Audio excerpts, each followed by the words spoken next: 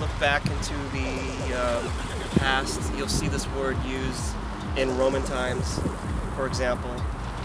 It has to deal with the purging of things. Cleansing or purging, yes. So, and the music can be like that. So I chose for that reason, but also it has an interesting sound to it because it almost sounds like illustrations, and some people actually mistake it for that when they first see it. And since I make drawings, I thought that was kind of interesting.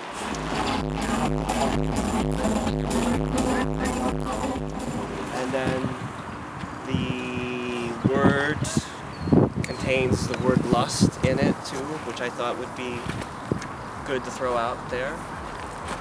So I chose it for that. And then each one has its own subtitle based on just things I was thinking about at the time that I was making the album. I recorded the album over the winter between 2012 and 2013. And so each one is based on whatever those random moods were.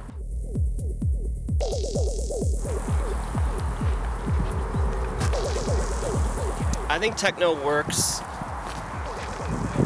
best in the 12-inch format.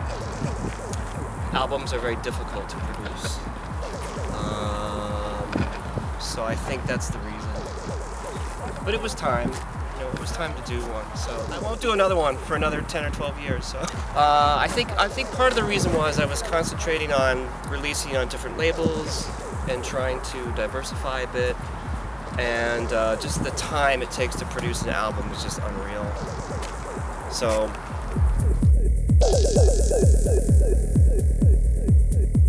all winter, about five months, maybe 5-6 months.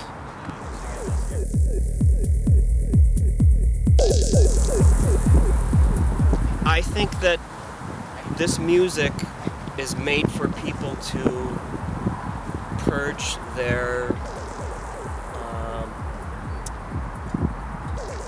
frustrations with modern life, and that's why the title refers to that. I think people need to cut loose and forget about the everyday problems, at least for a little while. So I hope my music helps at least a little.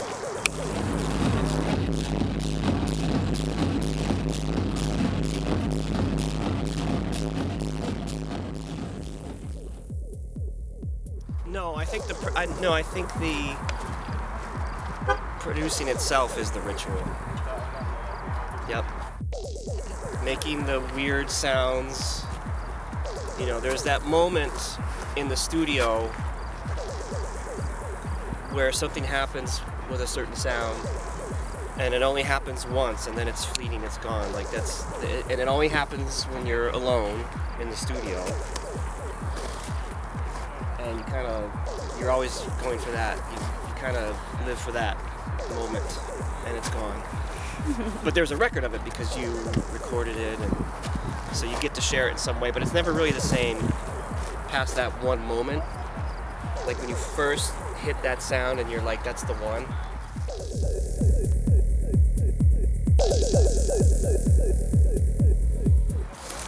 There's a lot of Korg in the studio, there's a lot of Moog,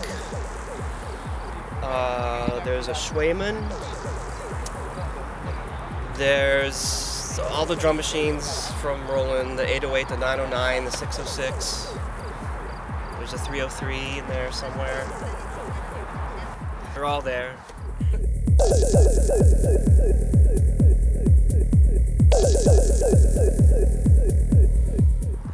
I'm using a wider variety of machines now, and they're more complex.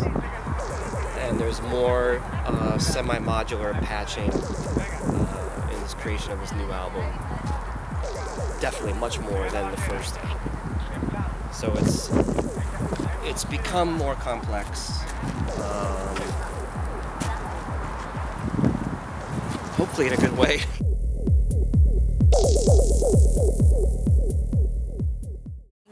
Well, we'll start at Berghain June 15th, and then several dates across Europe through the month of July. Forgive me, I don't remember all of them.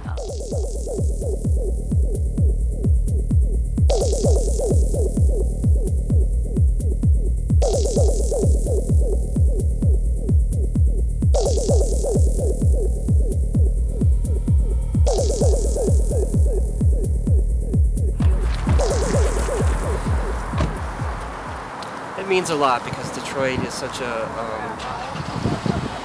important influence for all of us that are making this music, and I really feel honored to be here, and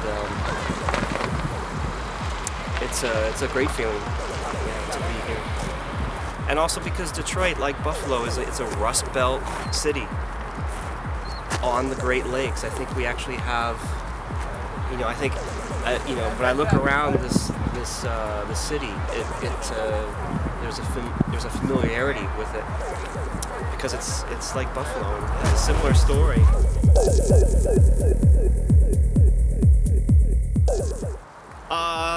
A bag of records. That's all. And then we'll go. It's always improvised.